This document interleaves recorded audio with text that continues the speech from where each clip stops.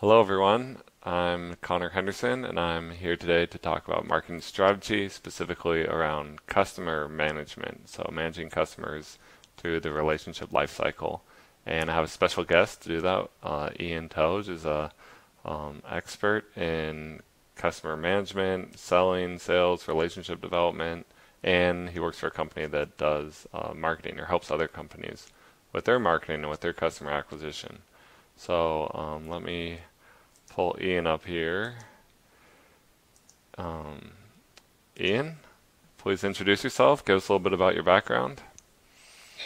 Hello, everyone. Thank you, Connor, Professor Henderson, for having me today. Appreciate that. So yeah, I'll give you a little bit of background into myself. I went to college at Carroll College in Helena, Montana.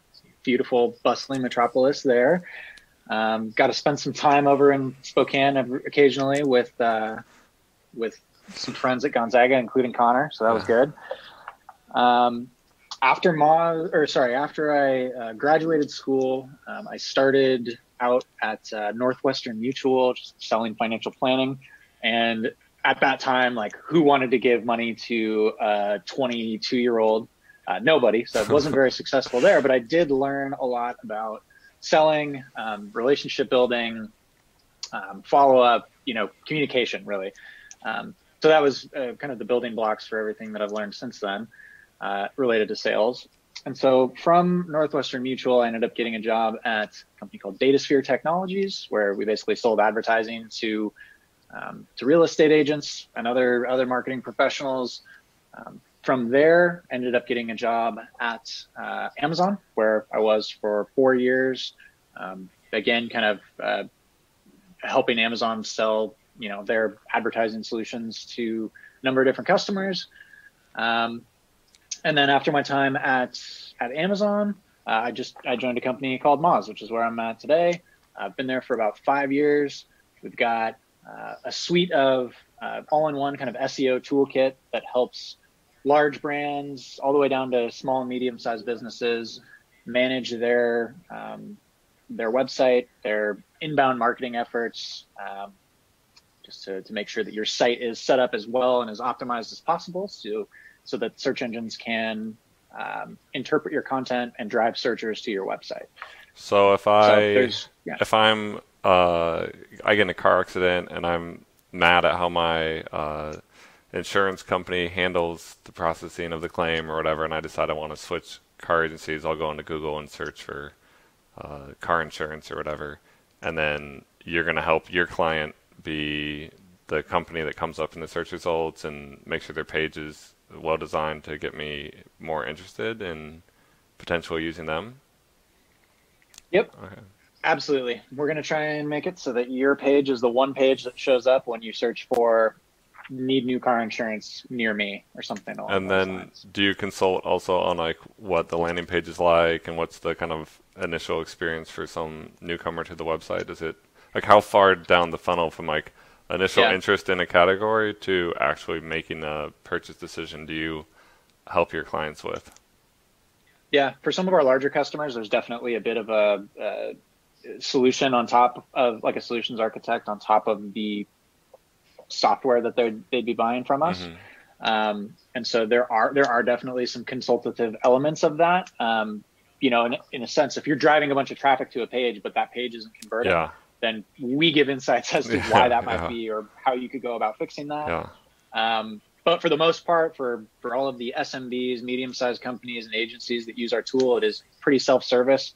Um, and yeah, you can just use it to monitor, manage, and optimize a website fully from basically every element that you need to. Cool. And is Moz have other related marketing tools that they provide? I thought I saw something about like CRM tools, or was I mistaken? They've got a couple of different tools. There's nothing CRM based, but there is, like, Moz Local, which deals specifically with local SEO and localized Okay. marketing. There's Moz Pro, which deals with kind of your whole site, and how optimized your site, your website is from a technical standpoint. So making Uh-huh. sure, again, that Google can crawl every page, that your Yeah. pages are rendering correctly. Um, so yeah, those are kind of the two major products that we have. And then we've also got a bunch of data API data that people buy on occasion Okay. for certain projects and things like that. Neat. So we're going to come back to you and your sales experience and relationship building experience throughout the lecture, but I think that's helpful to have that background when we turn to you as our expert for the day. So I'm going to pull up our PowerPoint. We also have, just as a note to any viewer, that potentially our mutual friend might be joining the Zoom call at some point as well. We invited him, but who knows if that will take place. So anyways. All right, so we're going to share my screen with Ian so he can see what's happening. And where'd you go, Ian? I'm right here. I can't find you. Oh, here we go. Sorry. This is where I like to show off my abilities. Okay, so here we go in the slides. We're transitioning in our class right now, so you don't know this, Ian, but the students do, is that we've covered already the basics of marketing strategy, so kind of high level, firm management, positioning, finding your target customer, looking for points of difference against the competitors, and brand management as well. And now we're transitioning to what I'm calling managing your customers, so individual customers over time as assets. So not just a collection of customers that you serve as a firm, but each individual customer or cohort of customers overall. And then towards the end of the class, we'll go towards innovation. But you're going to help us kick us off with customer-based value. So just, again, more kind of context. What we've covered so far in class is we talked about optimal distinctiveness related to finding the right segment for you. So both all humans have these competing needs to be unique and to feel like an individual, but also to feel like they belong and feel the safety and security of being a part of something. And so segmentation fits with that theory in that you can create this target customer group where they can kind of all be somewhat similar, but also different from others. And you can align yourself and everything you do to them. So we talked about like Dollar Save Club doing that to Gillette. We talked about just kind of basics of overall finding a target market and aligning your business with Peloton. We've talked about customer equity and always trying to put your core customers first, and then worrying about things like your brand and lastly your product. So an example there was the iPhone SE, which they've just announced the new version of the iPhone SE, but when they first came out with the cheaper iPhone, there was just some worry that it was going to dilute the brand and also like take away some of the shine and the prestige that you would get from having an iPhone when it was kind of cool to have an iPhone. Because all of a sudden, the type of person who had an iPhone might expand to like some, snotty teenager or someone who like hasn't really achieved as much as me in life or something. So I'd be like, oh, I don't want this. But what happened in Apple's business Turns out, yeah.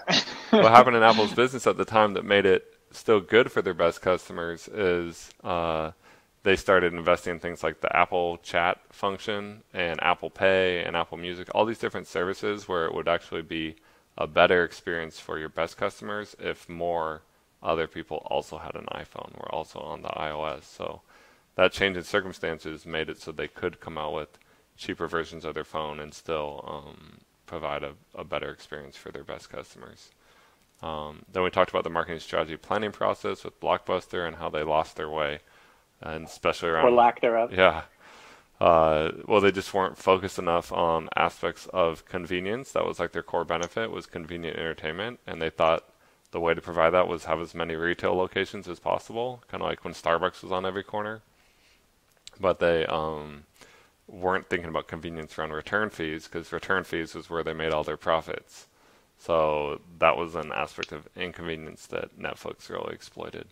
And then we haven't got to it yet in the sequence of the class, but we're going to be talking about Cafe Coffee Day and how they have to fight off Starbucks. So they're like this huge, the first main kind of cafe chain in India, a local company, an Indian company, and Starbucks goes into the Indian market. And so as a brand, how do you position against this kind of big competitor who's coming in and has to other places made kind of the established companies like a Dunkin' Donuts seem low end and cheap.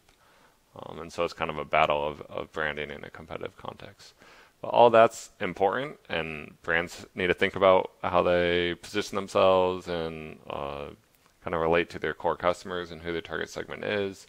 But ultimately, if you have that in place, you have to attract, convert, and retain and grow your existing customers. So that's a story of change, and knowing how your customers change, knowing what they're coming to you with, and how you expect them to evolve, and ideally their lives get better once you become more and more a part of their life. In your case, a business's life, but also for consumers. And so this is my idea of a joke. We're studying how Neil Young became Neil Old. Ooh. Good joke, huh? Time has been tough on Neil Young. Time's tough on us too, Ian. That's true. When we get together and try to knock back some drinks, I was never good at handling that, but it's gotten worse. No joke. Ian's got the stories on that.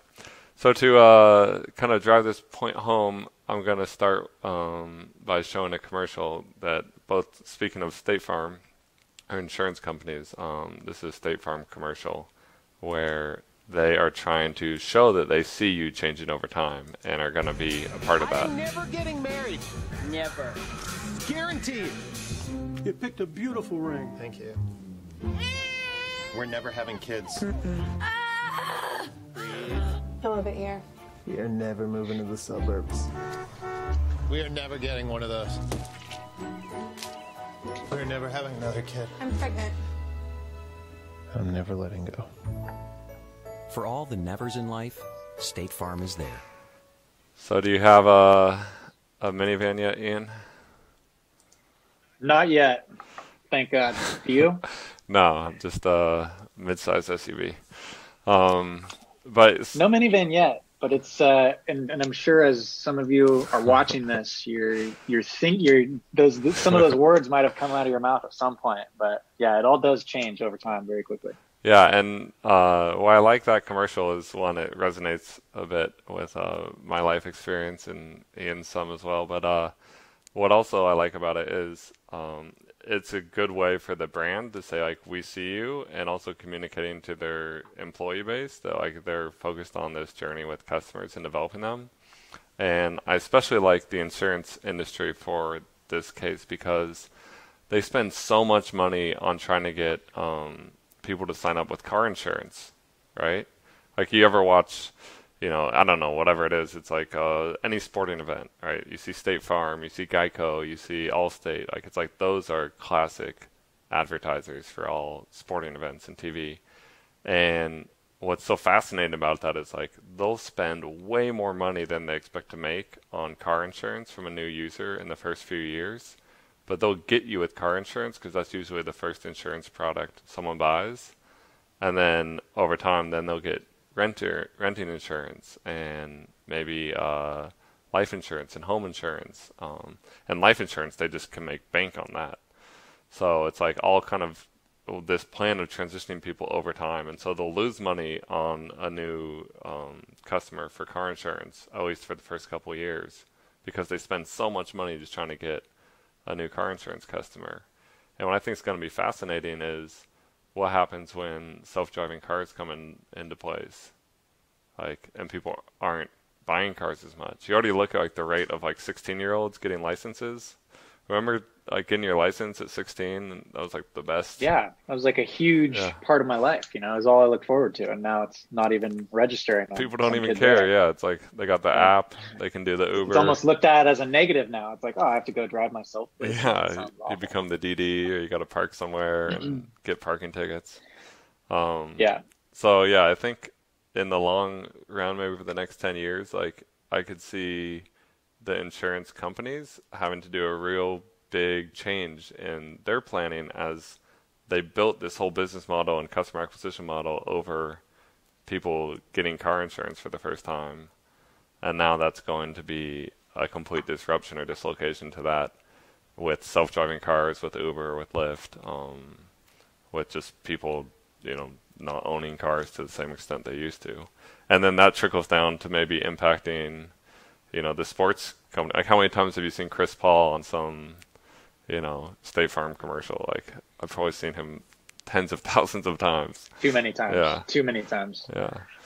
But so understanding your customers over time in their lifespan as individual consumers, or if it's a B2B situation, what kind of is the context that drove them to come to you is critical to understanding, okay, what's going to resonate with them, how you're going to get them to go from just kind of aware to interest to consideration and purchase. And so this slide here just kind of talks about the importance of mapping out the narrative that a customer comes with. And I picked Honor here as an example. Do you know about Honor at all, Ian? They're actually a Moz customer. Okay, cool. Yeah, they're based in Seattle, we work with maybe? a number of different, we work with a bunch of kind of long-term care facilities and other office type locations that are part of the Honor network. Yeah. So, yeah. Yeah, so it's a good example of like how SEO matters a ton, because you don't plan to need to find a long-term care facility. You get a call from, some healthcare care worker or the police station or something, and say like, "Hey, your parent can't see very well anymore and just crashed their car, or got arrested for driving 25 in a 75 mile per hour speed zone."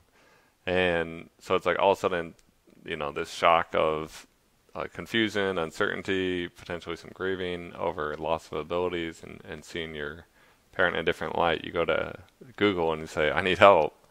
And there's all types of different keywords or whatever that could come up. But understanding the mental state, understanding the concerns, having this web page correct for that initial engagement is critical. And then Honor's a cool company in that they provide their professional caregivers all these tools, like through mobile phones, to help family members monitor the well-being of their loved ones through like daily check-ins and diaries and different kind of smart technology. So I've been paying attention to that company for a while. But this bottom right, are you familiar with in the idea of design thinking? Yeah, a little bit. Caught on a lot with Silicon Valley. Stanford has like a design school that is trying to think around like both starting from a place of empathy, really knowing where your customers come from. And I think that's really big in the sales process as well. It's like empathy, leading with empathy is trying to get into your customer's head and understand what they're looking for. What do their questions really mean? Huge nowadays. So what would be one of your clients, like if you're talking to someone for the first time or whatever, what's kind of their reason for engaging with you guys? I guess you guys are pretty good at SEO, I imagine, yourself. Yeah. Which we try to be. It's funny though, for an SEO company, we don't do that well for some of it, just because if everybody was able to find us, then we'd have to be turning people away left and right. You also have good competitors that are also good at SEO. And there's also really good competitors. Yeah. That's right. No, I mean, just you talk about empathy, and it's like, especially right now with COVID-19 and everything we've got going on, like now's not a great time to be just pitching your product or selling something that your services that you offer. So, from a buyer's journey perspective, and you're thinking about being empathetic to, okay, what is the digital marketing team of State Farm going through right now? How can I provide some information to them that would be generally helpful, so that when they are ready to buy or when they are ready to think of an SEO company, Moz comes to mind, right? So it's really leading with kind of something. How would you want to be treated? Like if you knew that everything was on fire in your marketing division, you're trying to repurpose content, you're trying to just redo a bunch of stuff. Like someone reaching out to you at that point to try and sell something to you is probably not going to resonate very well.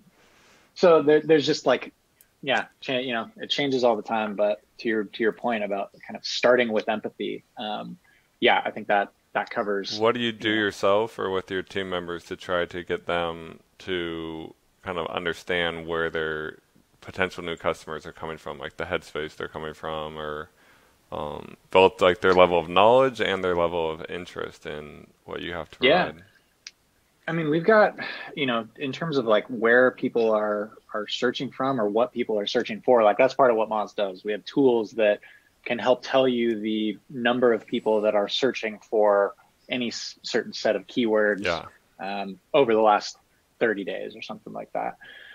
So there are tools out there that can straight up tell you, here are what people are searching Yeah. for. They're not lying to Google.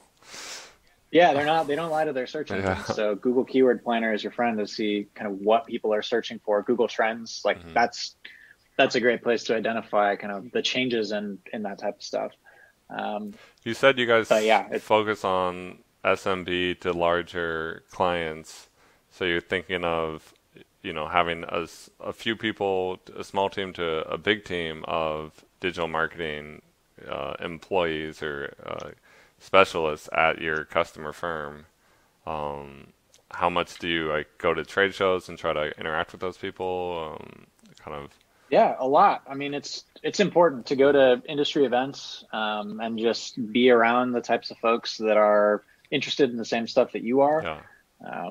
Some great connections have happened that way for sure. And it's just, again, it's a place to just meet someone, show kind of the person on the other end of the phone or the other end of the email, show that you're a real person, show that you kind of have a, have a life outside of whatever job you're doing.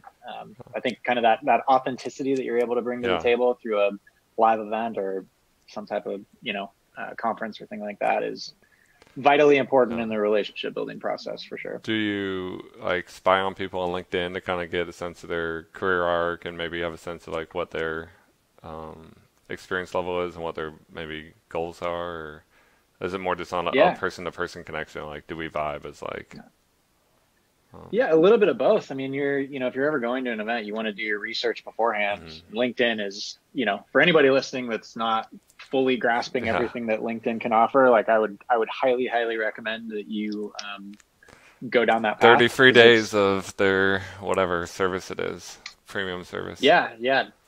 Sales Navigator, if that's definitely something that I use every day. And so, yeah, it's important to just know who you're going to be meeting, know some background, who else might be at the event, what companies they work for, what those companies do, just so you can have relevant conversations. It's not being fake or being kind of cheesy. It's you just want to actually be knowledgeable so that you can have enjoyable conversations with people.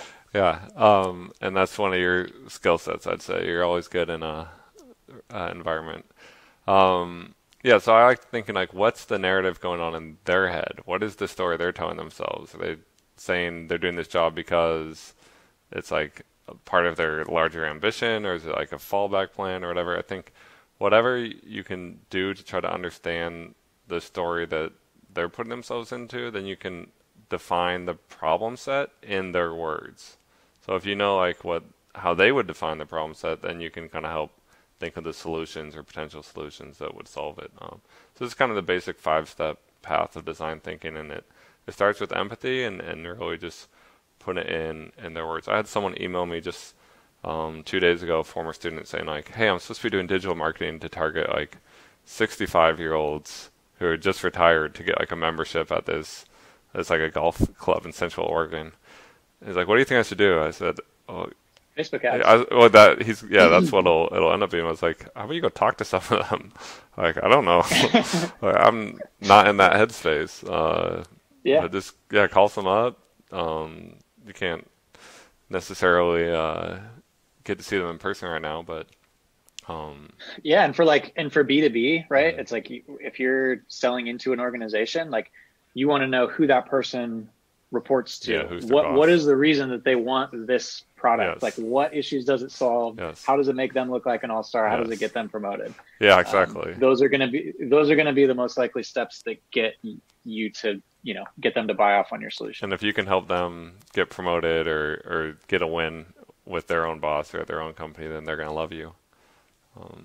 It makes sense. So what have you found? Here's a question. What do you find in terms of dealing with your clients and versus dealing with your friends and from even romantic relationships? What's the similarities and differences that you've?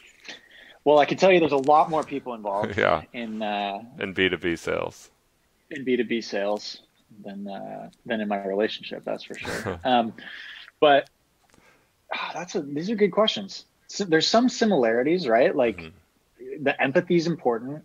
Being able to kind of put yourself in someone else's shoes is always going to be important. Yeah, I don't know. What do you think, man? There's a lot of similarities, but there's a lot of things that need to be slightly different as well.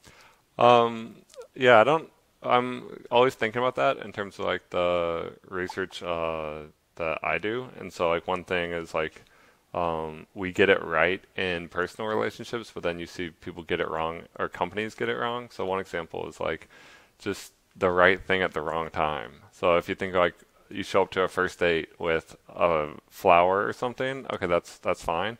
But if you showed up with like some fancy jewelry, they'd think you're like some creep that's trying too hard, that's like trying to like come on too strong. Or really, really well. Yeah, but still, it's like, are you trying to like, But you're still. What are you trying to do? Yeah. Yeah.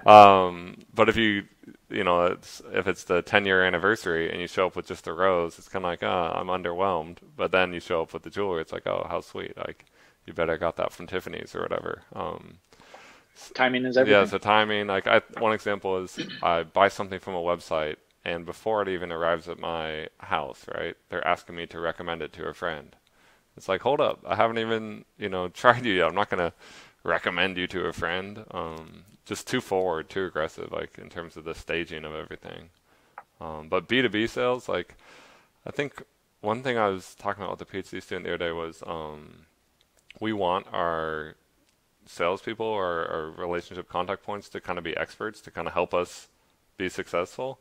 But sometimes with our friends or siblings or family or romantic partners, we want to go through things together. We don't want them to like be the expert in the lead and like you feel like you're being dragged along like a little kid or something.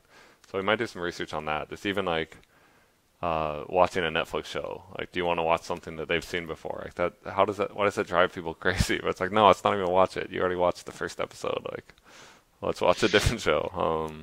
That is interesting to think about. Yeah. Because there are, for those personal relationships, it does feel a little bit better to be going through something together. Yeah. Then you're not like a novice. One person's not the expert kind of showing you the ropes. Yeah. Like on a restaurant. Yeah, in a B2B environment, it's like whatever you can do to leverage case studies, personal experience, other similar clients that you've helped. Like, yeah, that's basically everything. Yeah, that's a good point. I think I have a lot of that on innovation, but finding those people who can provide a testimonial. I think actually if we go back to the last slide, like testimonial, like they're highlighting these testimonials on the first page because we're looking for someone that's relatable who's had success. So how many people are involved with your typical clients? Like or just like if you're going to have you're meeting with someone like you're going to go to a site or you're going to set up a big Zoom call or whatever, like how many people are going to be involved in that? Yeah, I mean, just kind of like you mentioned, it depends on what stage in the process we're at, right? If it's really early on, there might only be one or two people on the line. That might be the end user and, maybe the manager of the group or something like that. So those would be like in the marketing team probably.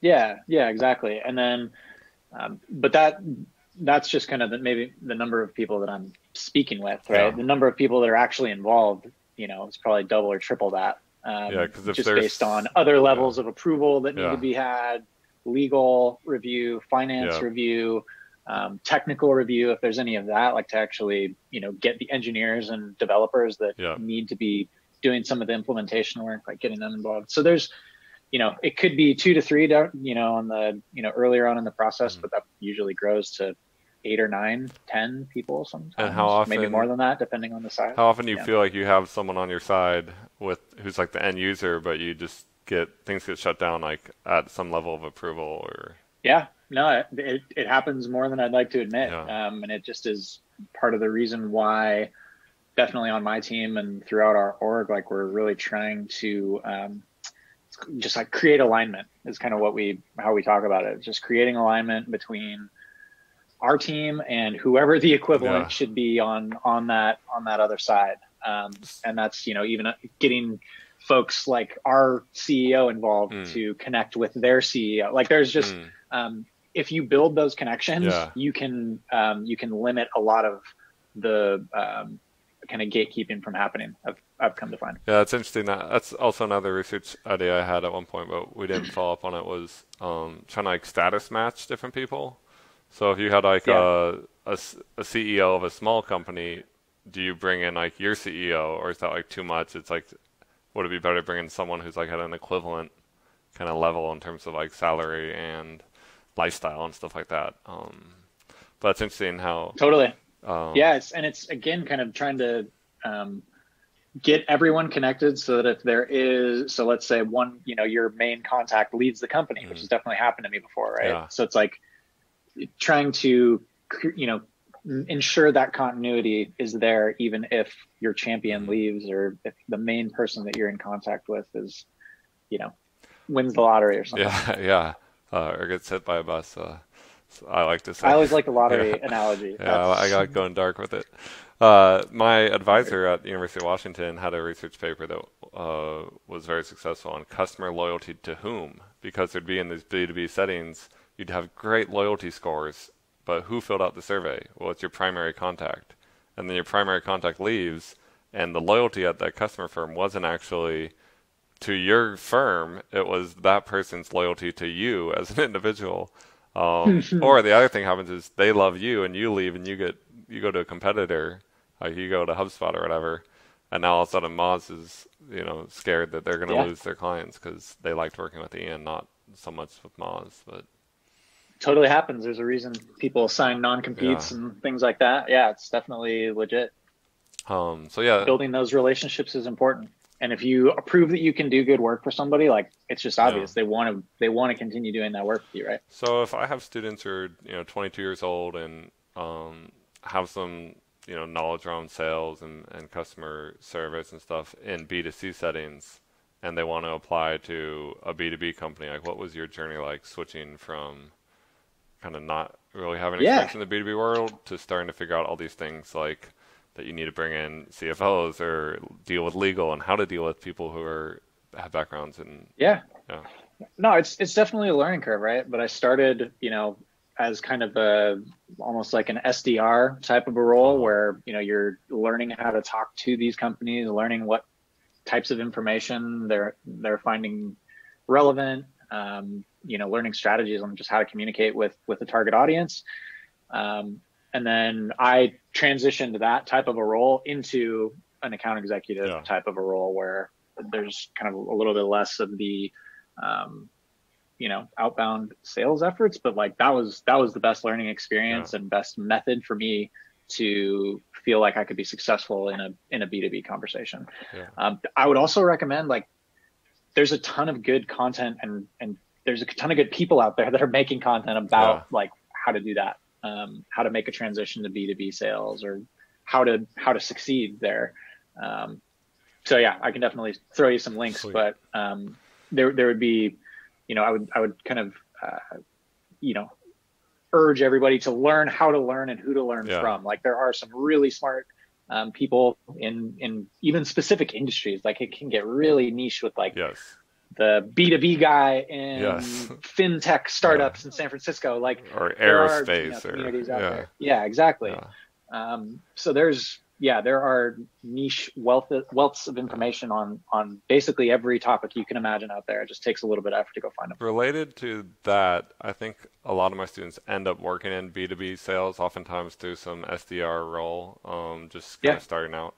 And they think they're going to hate it, but then after they kind of get to your level, they like it a lot. Can you talk about how, like, the intellectual challenge is more than just like, kind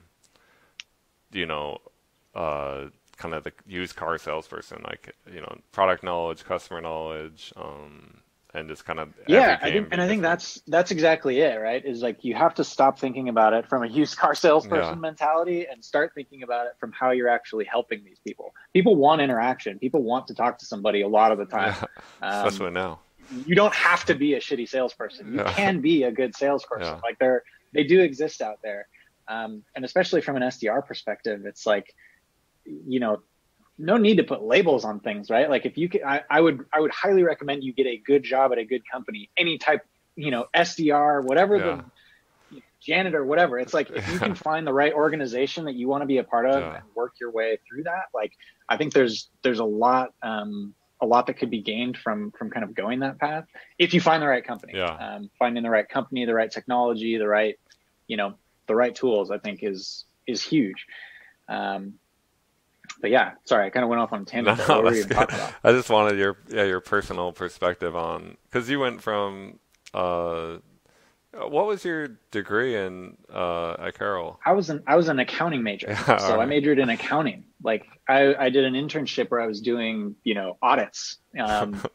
So yeah, it's like, and that was not for me. Yeah. I just ended up totally just not even using my obviously some Yeah. things of my accounting degree are Your base relevant, knowledge was a little bit higher. That might Yeah. be helpful for. exactly. Yeah. Maybe I have a base knowledge, but no, I mean, it was kind of going down the path of getting on. Sales is going to be in pretty much every profession Yeah. that you look towards Yeah. in some degree or another. And And so, yeah, just coming at it from the mindset of you're actually helping people, yeah. and that people want knowledgeable experts to talk to about this stuff on the phone, and you can grow that into something awesome. And I've seen a lot of people do it, whether it's starting as an SDR or starting, and you could start as an account executive or whatever Yeah. in some type of sales capacity. But you're just going to learn.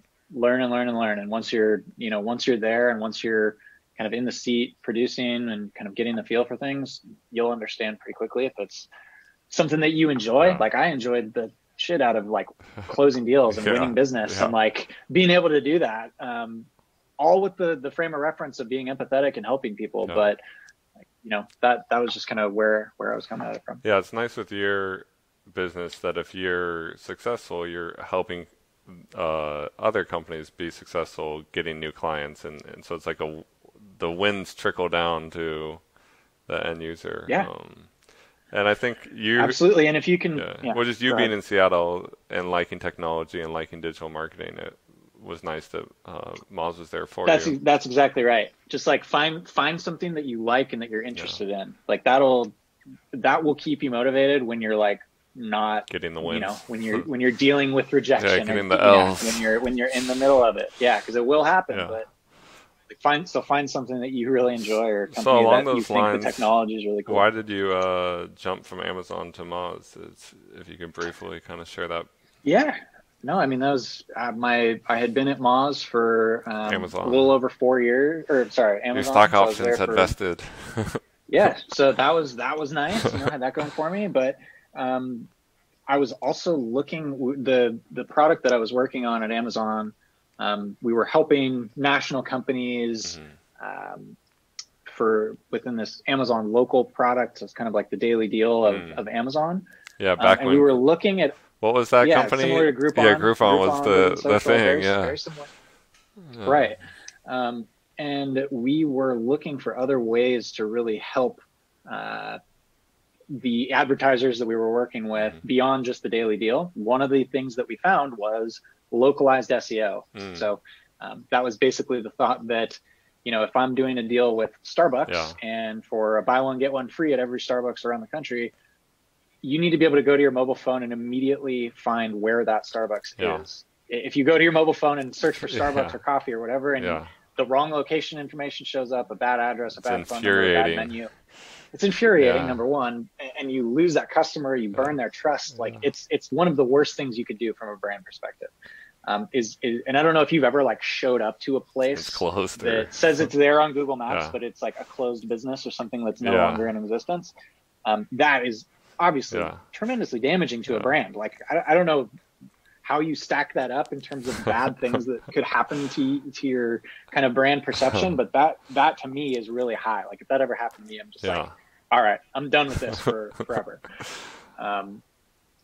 But yeah. So that makes sense because you saw it at Amazon. It's actually amazing how big a player Amazon has gotten. To kind of finish that off, it's like I saw that at Amazon, saw that as something that we could be doing for these large brands to help them get more out of this daily deal than just the one-time offer type thing. We'd actually give them the ability to manage their location data and ensure that it shows up correctly and some stuff like that. And that's what Moz currently helps a lot of customers with today. And so that's how I found out about Moz. Had a friend that was working there, and the timing just worked out. They were just starting up their kind of enterprise sales team, and that's pretty much what I wanted to do at that time. Sweet. Thanks for sharing that background. Yeah. I was just going to comment, it's amazing how far Amazon's come as an advertising company. Like, yeah, the search insane. ads now, if you search for anything on Amazon, like it's just like Google search has their Google search ads. Amazon's doing that. They're also using their Fire TV to do ads, and Alexa, and that maybe will be placing ads. All their owned and operated properties. So like diapers.com. Yeah. They've got an ad network. They're a beast. They're doing it. They're doing it big time. And it's cool that it's kind of a good example of how they see something as potential and then kind of keep iterating and figuring out how to do it right, because you were there more early days and they were just trying to spin up the advertising. All right, so that was helpful. All right, this is just some general advice that I have related to customer relationship building. And one of them is that you never want to come in with a discount, or you don't want to win business with a discount, because later on, as you try to increase your I'm getting some feedback on the vocals, but later on, as you try to add more services or increase your value, you'll always be seen as that discount provider. So this is my hilarious image to capture that. You're stone cold on me. You there? No laugh, no smile, nothing? I don't know, I lost audio for a second. Oh, okay. What do you think of this image? Can I get a smile?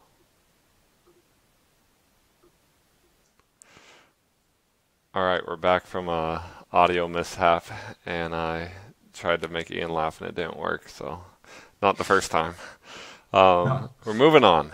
We're going to talk about the relationship toolkit. So these are different services that are usually provided by external companies that specialize in it. Moz would be one, and they help companies be good at managing their own customer relationships. So the first category would be CRM.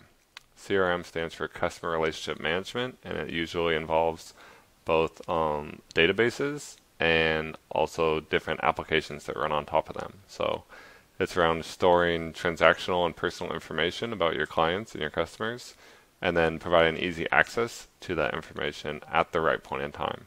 And it can power things like a loyalty program. It can power things like personalized emails, personalized website experiences. So you basically just want to have more knowledgeable interactions across each customer touch point. A customer touch point is any way in which a customer will experience your brand through a salesperson, through a service person, through a Twitter, through digital media, any branded experience. So also just using your product and services. Those will all be places where your customer comes in contact with you and your representatives. The data that is stored in a CRM helps power predictive models, which we're going to cover in this class, such as choice models to predict which customers are at the greatest risk of defecting, of quitting, of no longer using your service. And if you know that, then you can start trying to do some interventions. So I could say like, all right, these are 50 customers who are likely to defect in the next month. Here's another 50 customers, and we're going to implement a creative idea to try to keep them from defecting. We'll only do it with group A, and then see if the change in defection is different across those two groups. So like Netflix has actually worked with some University of Oregon professors. Some of my students have taken Troy's class, and he talks to them about different content that would be best to provide different customers who might be at risk of defecting after they get done with a certain show, for example. Loyalty programs are typically reactive, and they're structure and rule based, and they reward past behavior, and for those reasons they're bad, but they do allow customers, or they usually incentivize customers to let you track them, and so you can see what they're doing in terms of their purchases, their transactions, and so they feed your CRM system. But they're very dangerous. I've done research on loyalty programs because they're another area to compete, but also another area of your business to screw up. And when companies try to implement a loyalty program and it goes wrong, it infuriates customers because they feel like it's unfair. They think that they've earned it, so they feel entitled to all the benefits.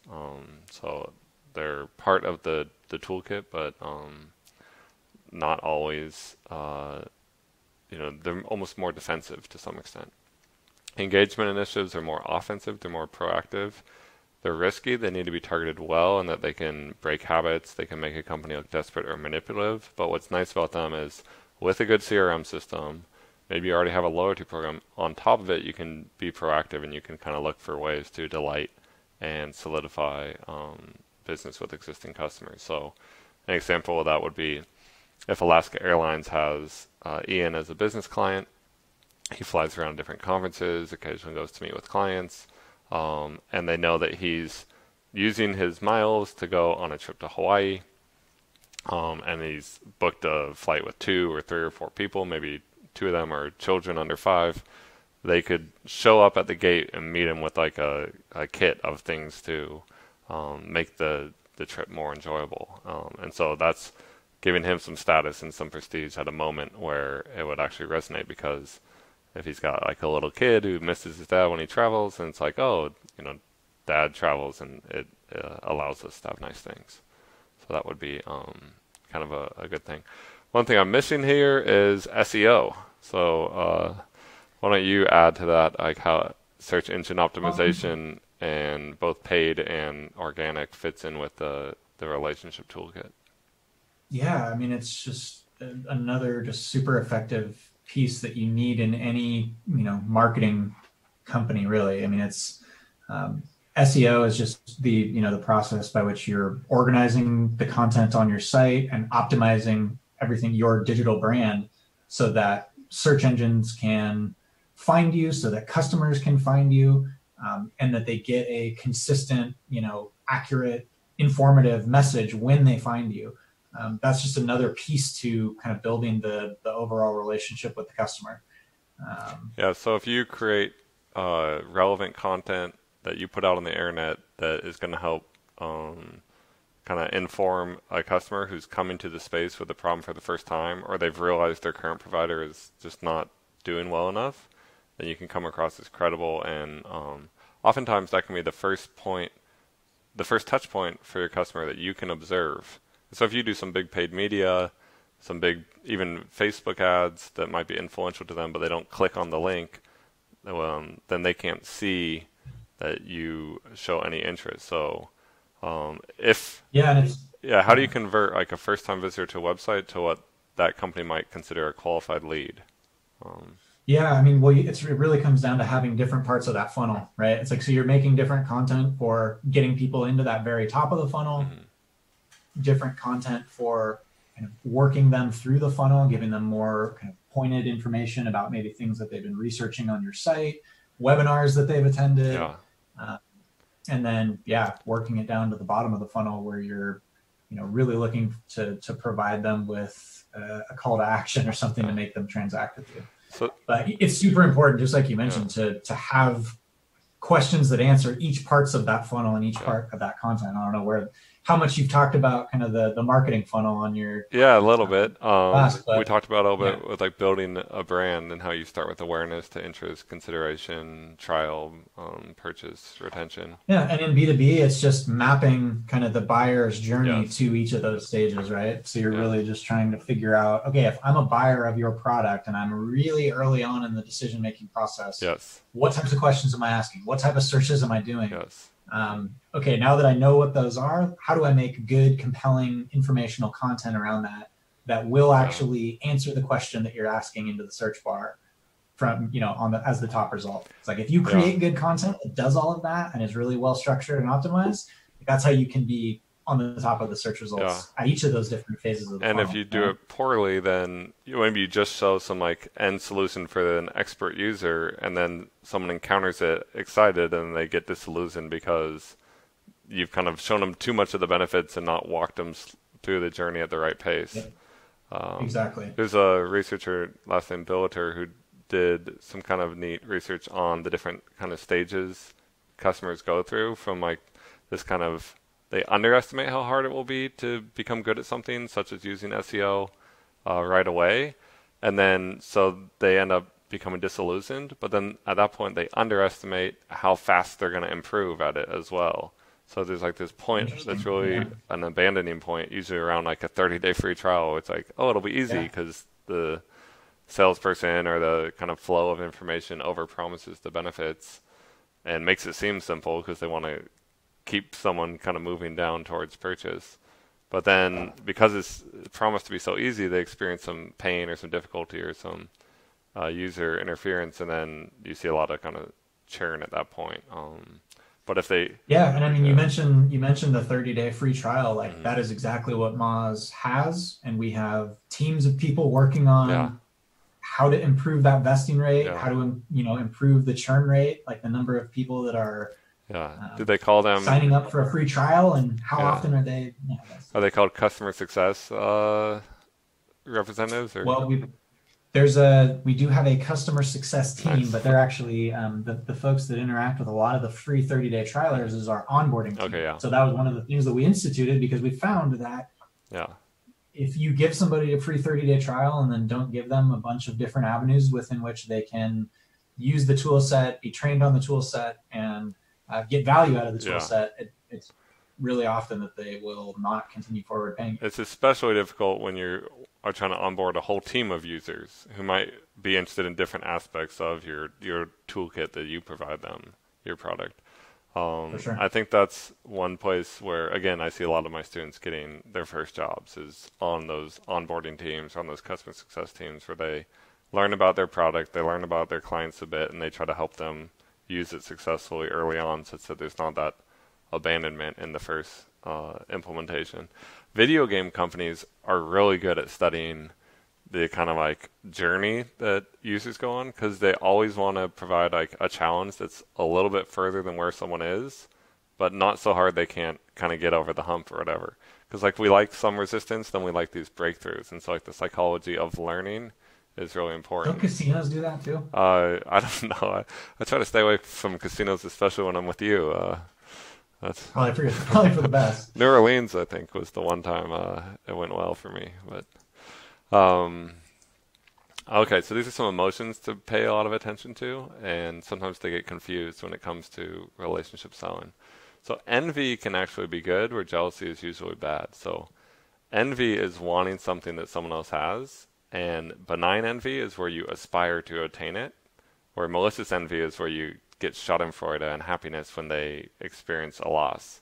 So showing that you treat some customers really well because you've invested in their relationship and there's this nice kind of sequence that goes through, that's good for benign envy and creating aspiration.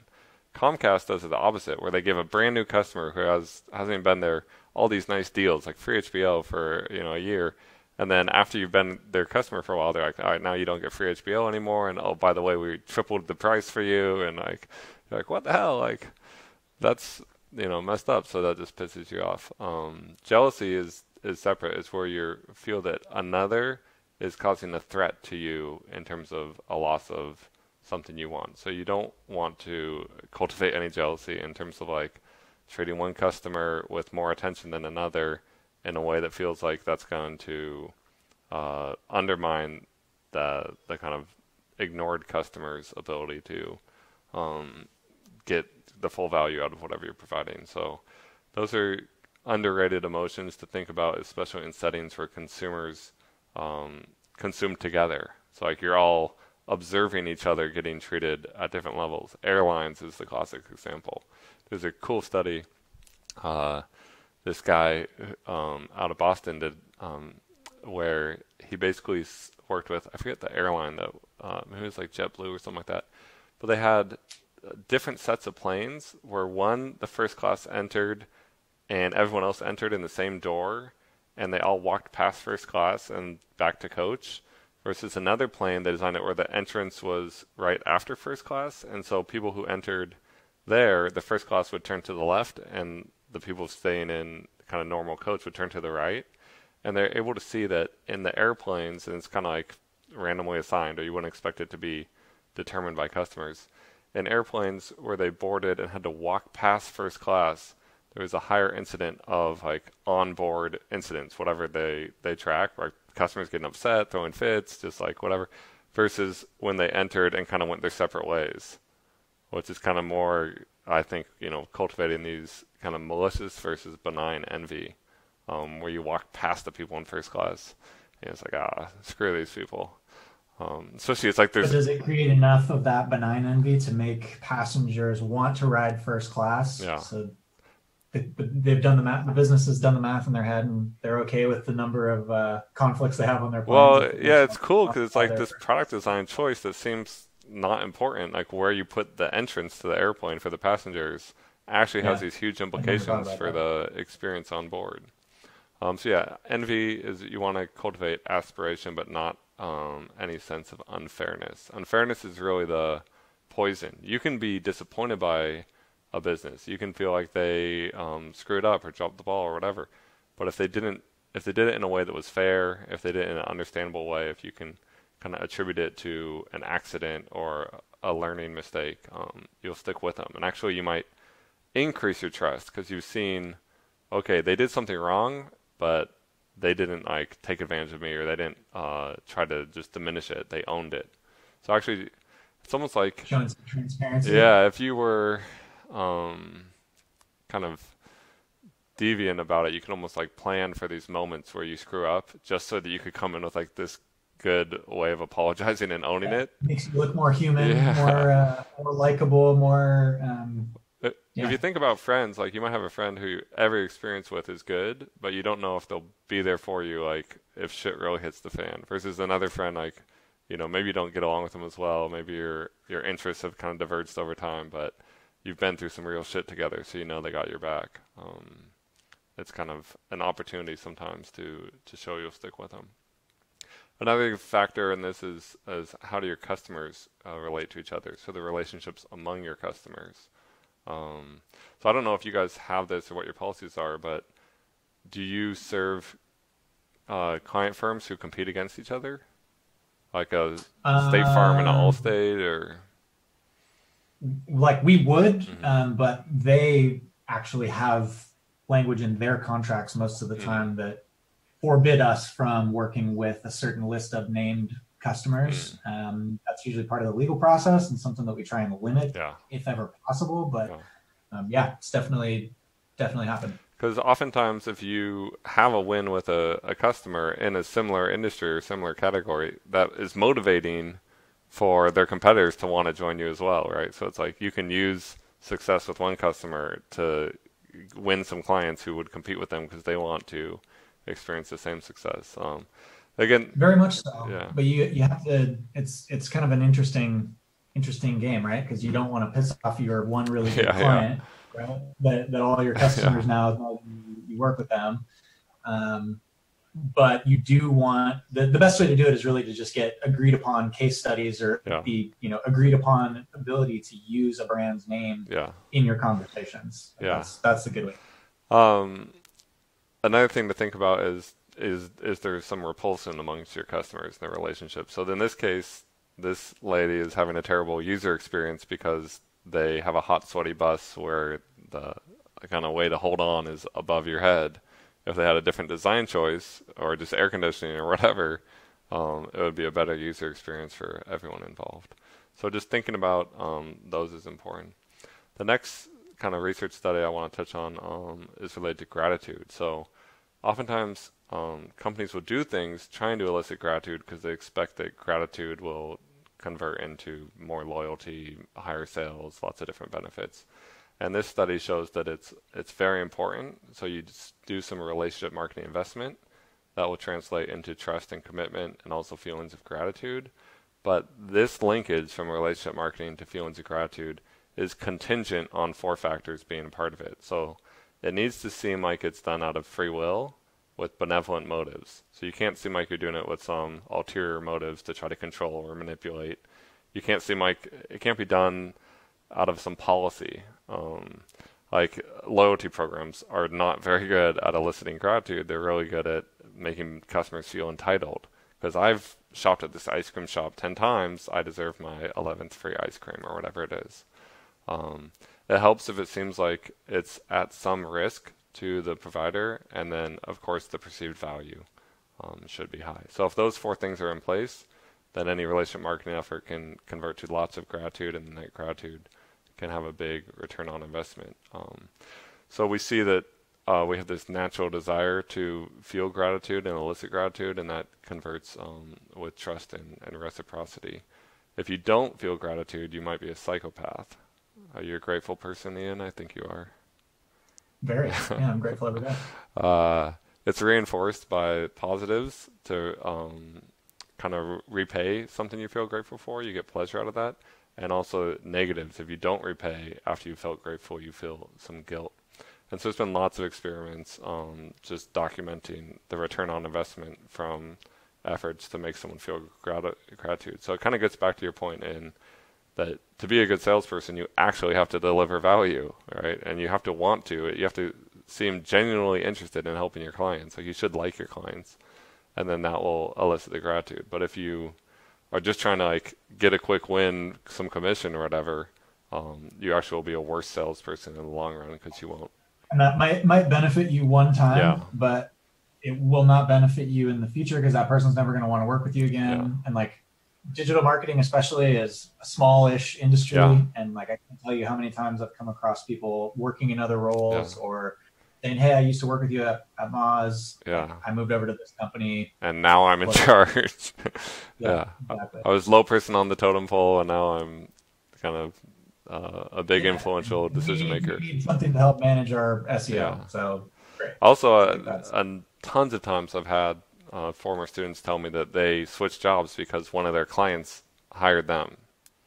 So yeah, again, it's like, it goes to show doing good work and, providing value, that will be a net benefit, to your career, to everything you want to do. Yeah, one of my friends who actually was an accountant, worked at KPMG for a while, worked on the Washington Huskies account, and always wanted to work in sports, and eventually got a job offer from the Huskies to be part of their financial team for the athletic department, but didn't take it because it would have been a huge pay cut. But I thought, like, wow, I'm like relatively pretty young, and I could have got to this level through being an accountant and just doing good work with them than I ever could have gone just trying to go in the front door and just trying to be in like go into the UW finance. Yeah, they just team. kind of treat you like crap the whole time. It goes back to that joke I was trying to show you, that drunk octopus wants to fight with the coat hanger. It's like if someone sees you in a certain light, like you'll always be that to them. But if you... Oh, so you're saying like it's hard to unsee that once you've seen it, right? Yeah. Here's another one. Cheater's gonna cheat. I should update this one to do the one. What's the guy looking over the shoulder? Yeah. But yeah. So you want to be careful of customers you steal.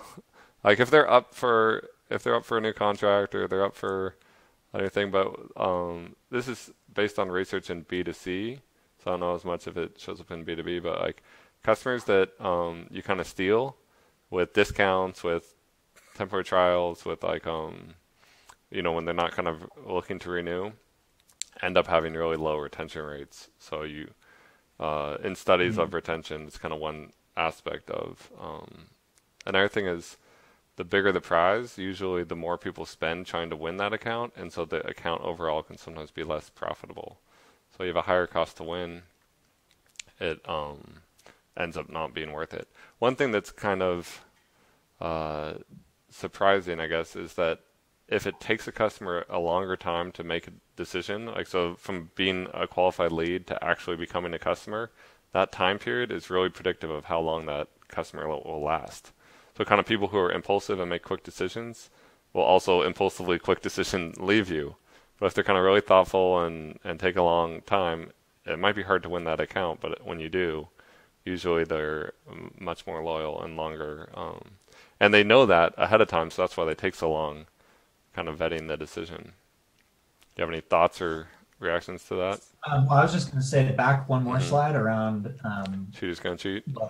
Stealing customers and that whole thing. It kind of goes the other way too, in terms of like as a seller, like if you're talking about your other customers, then they know that you're willing to talk about other customers to win deals, and it's just kind of a weird situation, right? So yeah, that's one where it kind of goes both ways. That you can leveraging case studies and leveraging current clients is definitely a good way to get people more comfortable, but you just need to be careful about kind of that process and making sure that every the brands that you're working with feel loved, they're okay with you using them as a reference or as a point of continuity within a company. Yeah, sometimes important clients will get way reduced rates by allowing the firm to kind of tout that they have them as a client.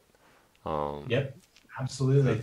Huge leverage. Yeah, case studies are you want to hear about other people's experiences. You don't want to hear about me telling you how great our products are. Right? Yeah, let your satisfied customers speak. They're the best salespeople. Yep. All right, types of relationship investments. So we can classify different investments you make in your customers in a number of different ways. The one that has the highest ROI is any social investments. So how do you personalize the relationship? How do you make it more than just a business transaction? This could be providing some sense of status, some perks, some access, but it can even be just getting to know someone, their birthday, their family, taking them out to dinner, making it such that they enjoy doing business with you. They might think of you maybe not as a full-fledged friend, but at least someone that's makes their work more enjoyable. So that's got about a $1.80 return on investment for every $1 spent. You get back $1.80 for any. So like taking people out to dinner, taking them to a sporting event, to events like that. Do you do any wining and dining in your role? On occasion, yeah. I would say it's a perk of my job when we get to do it. But no, it pays off, man. And it's fun to just go out to dinner with people, go to basketball games, when sports is here. Doing that stuff is fun to just, again, you're trying to build that organic relationship. And sure, we've all got a lot of friends, and who needs more friends, right? But not you. It is, well, besides you, Connor. It's great to actually enjoy being around the people that you end up working with, because you're probably going to spend a lot of time with them. So no, and if your company's cool with you doing stuff like that, because there is a positive ROI to it, and I would highly recommend you take full advantage. Yeah, this same friend that I was just talking about before, when KPMG was recruiting him, they took him and all the other recruits out for drinks. I was going to bring that up. I didn't know if this was the time or the place, but I remember Jack and Were you there that night?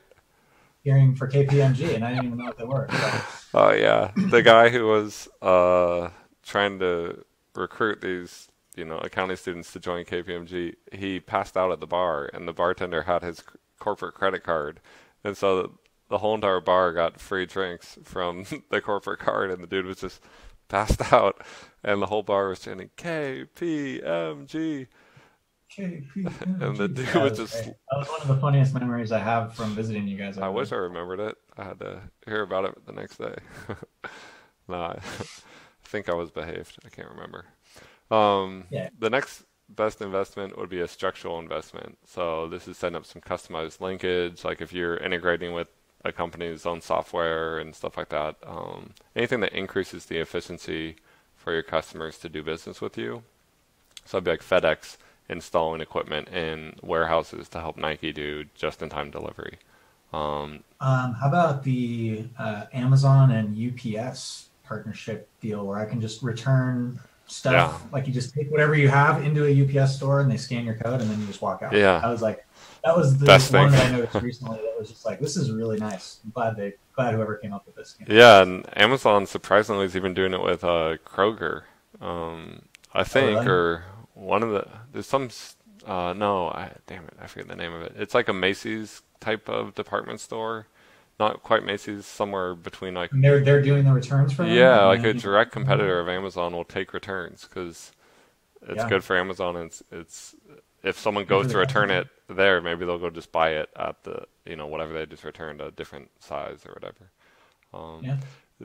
There's positive break even and positive ROI, but only if interactions are frequent enough. So if it's something where you're in a repeated interaction game, then these structural investments can be good for sales return on investment, and then also they're great for loyalty because they're very sticky. And then financial investments in your customers do not pay off typically. Now I think before we started recording, you were talking about what you're doing with your customers around coronavirus. But typically, if Yeah. you're giving people special discounts, free products, loyalty rewards, you're not going to generate any positive return on investment, and it acquires your customers or trains them to be deal prone. So I think like Pepsi and Coke with Walmart will go on sale like every other week. And so people who are like Coke buyers will just, do their shopping around when they expect it to be on a discount. I forget where I heard it, but it's your best discount is your first discount, and everything else from there is like, you're just kind of training your customers to expect that, right? Why don't you share though what you're saying about working with customers through coronavirus?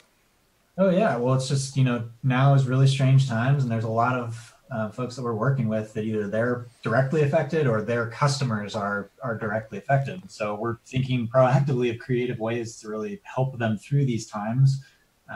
Developed a couple of different messages out there around like, free month, or we can extend your contract by X amount of days, and however long you don't pay for, we can just extend your contract.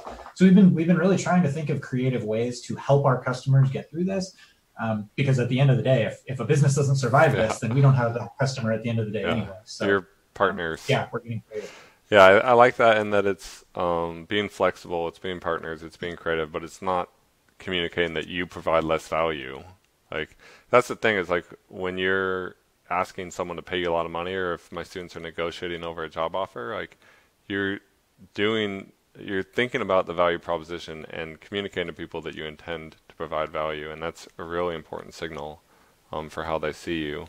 But it also sometimes is necessary just to keep the relationship alive, or in this case, keep the... Yeah, and on the other end of it too, it's like the more that we do now, hopefully that breeds more loyalty to our platform, and a couple of years from now, when they're looking at services they want to cancel, they're like, oh, we don't need to cancel on us because they've been really nice to us. Yeah, and the other thing is when you're in the B2B setting, you can have a customer that if you bill them based on how much they use, if they grow, if they become more successful, then you're just going to get more revenue just because they're doing a good job. So like I think Twilio, right? They had like 50%, they IPO'd for like multi-billion dollars, and over 50% of their revenue came from just Airbnb and Uber. It's like they just happened to get those two companies as clients when they were really small, and Uber and Airbnb just blew up so much that it was they like just got great sales growth themselves just from two clients. So yeah, having good clients and helping them win can pay off. So another lesson is related to relationships is don't imprison your customers. You want to be like Little Bo Peep. She lost her sheep.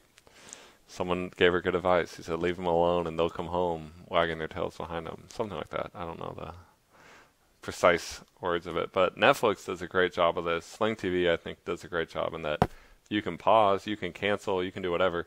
They'll keep kind of a shadow account of you with your login and information. So if you end up returning, you still have all your recommendations, you still have everything you like. But it's really easy just to shut things down and cancel. They'll give you options to pause or cancel. Blue Apron, on the other hand, they make it, or at least when I was interacting with them, made it a real pain in the ass to cancel. And what that does is it shuts down your likelihood to kind of re-up with them. It also decreases your likelihood to recommend them. Because you don't want to recommend to someone and then if they decide they don't like it, they're kind of suffering through having to kind of deal with the pain in the ass, call someone, get put on hold, et cetera, et cetera. So you kind of got to trust in yourself and trust that you got the value. And if you don't, you got to talk to them, talk to clients who left and figure out why they left, and then think about how you can increase your value. But don't try to like sign people up and then hope they don't leave. And if they try to leave, make it hard for them to leave and hope they just give up. That's kind of like desperate tactics that might work a little bit. Over the long term, those probably aren't going to work out very well for you. Net Promoter Score, you guys keep track of that? Yeah, for sure. So it's so commonly used in industry. I think the great thing about it is it's just one question that can kind of give you a benchmark to track over time or track across different people. But this is it for my students. are you involved in hiring people and interviewing people? Yeah. So one piece of advice I give my students, and I'd like to hear your perspective to see if it makes sense, is that in some interviews at a certain point in time, you might be talking about a problem or an idea. And I really emphasize to my students that say to always be kind of humble about the ideas. Maybe they even like the idea, but like, potentially this could work, just one idea, and then follow up whatever it is with, and I'd want to test it to see how effective it is. And if it's something that would impact people's attitudes, you could say, I would measure the NPS, or the Net Promoter Score, for the people that experienced my idea versus, people in the past or other customers who didn't, and see if there's a lift. And I think just that, showing the process of trying to tie the loop. You use an acronym. So Yeah. Or You seem legit. You say I got that NPS. Yeah, totally. No, but I think you're totally right. It's like bringing something like that into, speaking their language and into kind of a real world example of what you could do. Yeah, it's because people use it. I mean, that's a score that everyone uses. I think it's so acronyms you said today. You said SEO. You said, what was another acronym you said? I forget. But I said SEO a couple times. Yeah, So. there was another one too. I forget. Like KPI is another one you have people talk about all the time. I don't know. They float around there all the time, and if you can kind of use them, it's almost like there's a Weird Al Yankovic's song about like in the NBA where they just do all the buzzwords. It's kind of hilarious, but you want to selectively use the buzzwords at the appropriate moment. Otherwise, you look like a moron. But close to wrapping up here. I appreciate your time, Ian. This is just emphasizing the importance of word of mouth. You've talked a lot about testimonials, where you're actively like getting word of mouth out of your successful clients. But this is the story of eBay's growth that was all organic through word of mouth. And the cool thing about this story, I don't know if you know the background, is they were underfunded versus another online auction house. And I think it was something like 10-1 in terms of the amount of capital that eBay had raised versus this other online auction house. But the other online auction house specialized in B2B used office equipment. So the idea would be like, we're going to upgrade our office, and we have all these desks and computers and stuff. We'll auction them off, and someone else will buy them. And the problem with that is it worked, it was nice and everything, but no one was excited about it, and there weren't repeat users. Yeah, what's the scalability of that? Like, how many times am I looking to buy office chairs? Yeah, so you get a customer once, they use it, it works, but they never tell anyone about it because it's not like, hey, guess what I did? I bought some office. I outbid these guys for my desk. Yeah, so there's no like virality to it. Versus eBay was like collectors items like stamps, sports cards, like posters, comic books, and so you'd win one of those. You'd want to tell everyone, and also there's already these communities online that would talk about like, be like, hey, I'm not like, hey, where'd you get that desk chair? Yeah, exactly. So the online existing communities facilitated that word of mouth, and it just took off like crazy. Okay, so we're going to talk about later on in the class the kind of different factors in product design and in messaging and stuff that can help improve that. The problem is word of mouth works both ways, and average businesses only hear from 4% of their dissatisfied customers.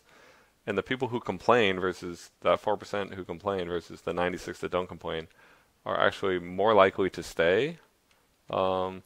And 60% of complainers would stay if their problem was resolved, and 95% would stay if their problem was resolved quickly. So the question is, are companies investing enough resources in finding out who these other 96% are, finding out what their problems are, and trying to address them through changes to product design, to experience, to who their salesperson is? Most companies are only focused on acquiring new customers and not so much focused on understanding what's going on with their lost customers. What do you guys do around complainers and lost customers? You guys? Yeah, it's just crazy, right? Because it's so much harder to get a new customer than keep an old customer, right? So we've obviously got a couple of different ways that we do this, but for our customers, we do have like reputation management software that can tell you how your reviews look on Google and Yelp and Facebook, so there are methods to identify what people are saying about your business out there. Yeah. And then you can tie that back to very real business impacts, right? forget the exact story, but there's plenty of examples out there of customers of ours mining their reviews to see what people are saying about them, and then making real decisions based on that information to improve their business. We work with a pizza chain, and they had a place that they kept seeing their reviews were lower than all of the other pizza chains or pizza restaurants around the country for the same brand. Yeah. There's one location that just was really poor performing, and they're trying to figure out why that is. And they'd never done anything to really manage their reviews before, but sure enough, if you go and look at the reviews for that location, they could see that that it was closing, or people were writing that this location is actually closed when it says it's open on your site. And what was happening was, and there was a couple of different reviews like that. And so, we called later in the day on one of the days that they should be open, but were actually closed, and tried to figure out kind of why that was. And apparently the office manager had been closing this pizza restaurant an hour and a half early almost every night because they didn't have any customers come in.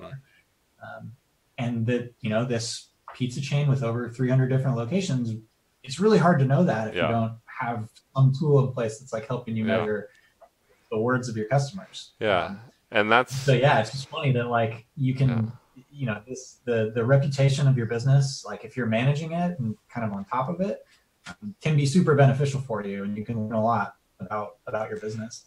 And that's relying on the 4% of people that do complain and do fill out surveys and do post things on Google and Yelp. Like, do you post anything on Google and Yelp?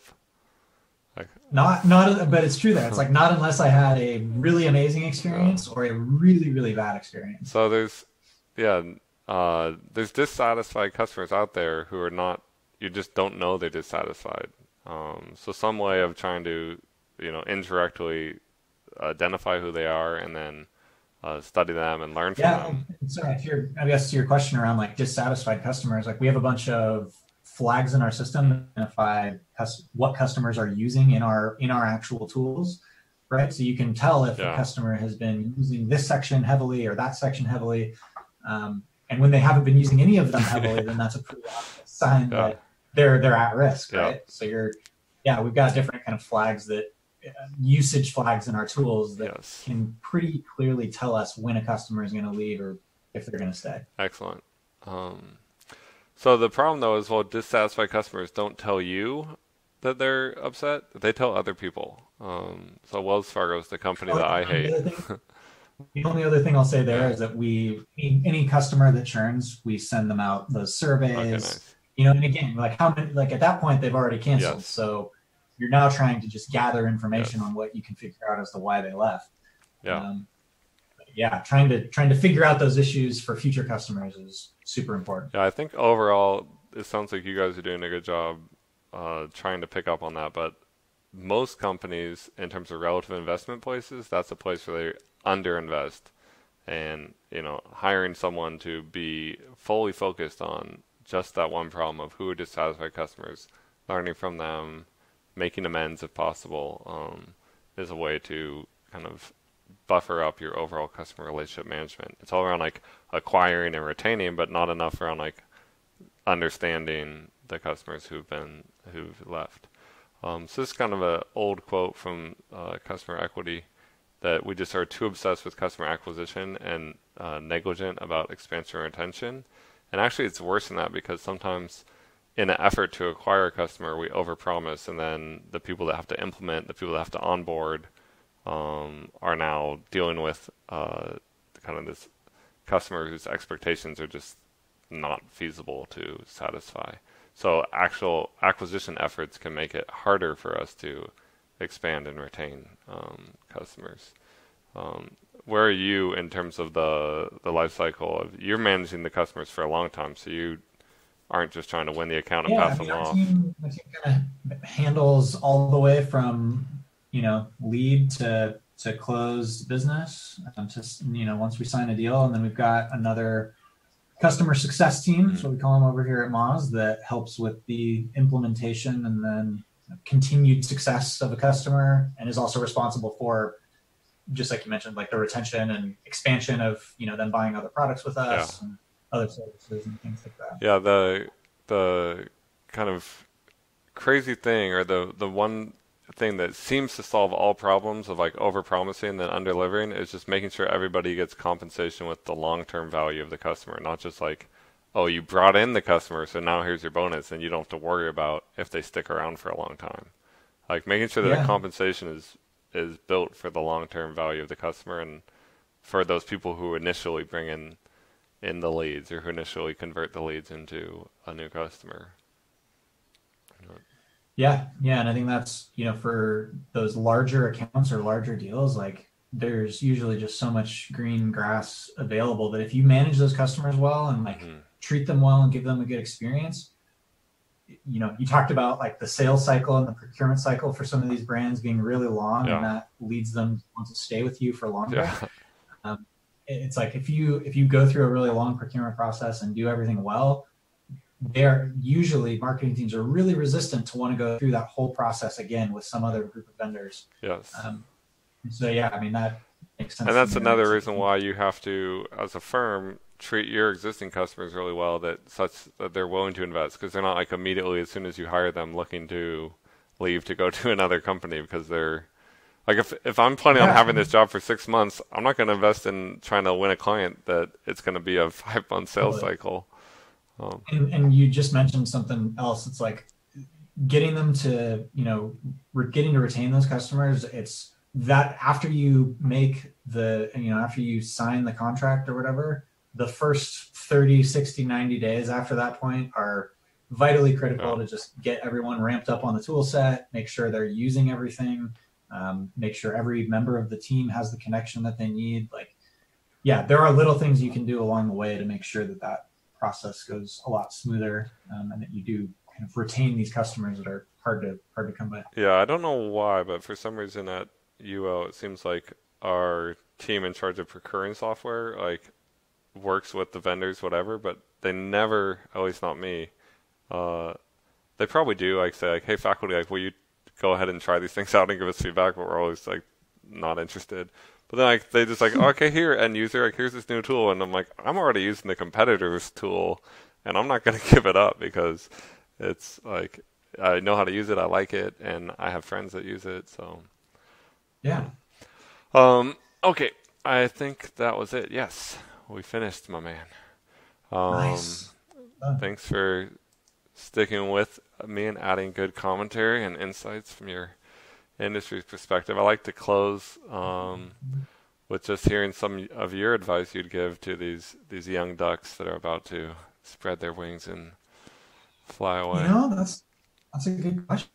I mean, again, I was kind of talking about this earlier, but looking back on my own career, it's like, try and find something that you are interested in. And I know that sounds stupid and everybody says that, but like, if you can find a technology that you think is cool, or a company that's doing something cool, or working with cool customers, it's like, I would just really try and find that company that is at least like semi-interesting to you beyond just like having a job.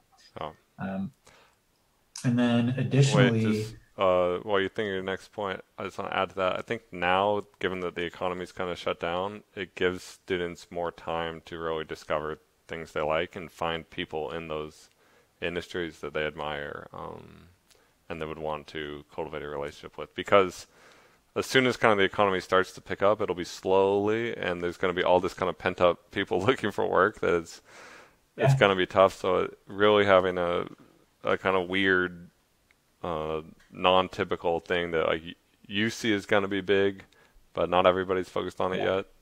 Exactly. And like thinking about it from, I look back and it's like thinking about stuff that grew to be huge, right? Like you look at like Twitch, crazy. TV. And it's like, obviously when I was younger, it's like being able to just watch stuff streaming, like video games, like, that's awesome. Like, why would this not become a massive thing? But it's like, I never thought about like, how could I get to be part of that company? Like, what could I do to work myself into a job to get there? And so, I would just challenge you to do that. Like, actually, like, be purposeful about, what you're researching, the companies that you're interested in. to try and find a path there. And then the other thing that you mentioned earlier was like LinkedIn is awesome to the point that you can reach out to literally anybody in any industry. I would highly recommend you use LinkedIn and leverage it to find people that are interesting or have an interesting career that you might want to do someday, and ask them. Say, hey, been cruising LinkedIn, trying to figure out what I want to do with my life. Like, I think you have a cool job. Do you mind spending 10 minutes talking to me and telling me about it? Like that would be something that I would have done more of had I been coming out of college right now. Yeah, I think that's a great idea, and that you can see kind of people's whole education, career trajectory, and just like interview them as just like an interesting person. I think most people are kind of flattered when someone shows interest in them, so they'll be willing to talk about themselves and just kind of get in their mindset. And then if you ask them for advice, they might end up giving you help. If you ask them for help, they'll give you advice. You're not asking for a job, right? You're just you're trying to find something you're interested in, and some mentorship, someone who you can see went to your school or spent time in some hometown, or just switched into an industry like from an unrelated industry, and you can just ask them to share the story. So speaking of that, Ian, someone watches this video and they're like, hey, this Ian guy's pretty sharp, and he's navigated the world from Amazon to Moz. I'd like to get some insight from him, or have him give me some advice on my resume. If they reach out to you on LinkedIn, would that be a good idea? Yeah, that is the best place to connect with me. Sure. So they can see how you spell your name right here. It's I-A-N and then Telge, T-E-L-G-E. Thanks for your... there's only one of me. I don't think I like that. You're not Chris Smith. First name combo. And you have a duck connection. You come down to football games every so often too. I do. My wife is a duck, for sure. What sorority was she? Hopefully I'll see you in Eugene for a football game. If we do it, if that goes down. With a face mask. If not, I could watch a game over Zoom virtually, and maybe no fans in the stands. I don't know. Yeah, we had a not so successful career as co-gamblers on sports together. But anyways, it's a comedy of errors, really. Like, you could have been way up if you just gone against Connor and I. Yeah, well, the casino did that. Yeah. All right. Well, I'm gonna pause this recording and then I'll say goodbye to you separately. But thank you, students, for watching, and hope this was somewhat insightful and helpful. Okay.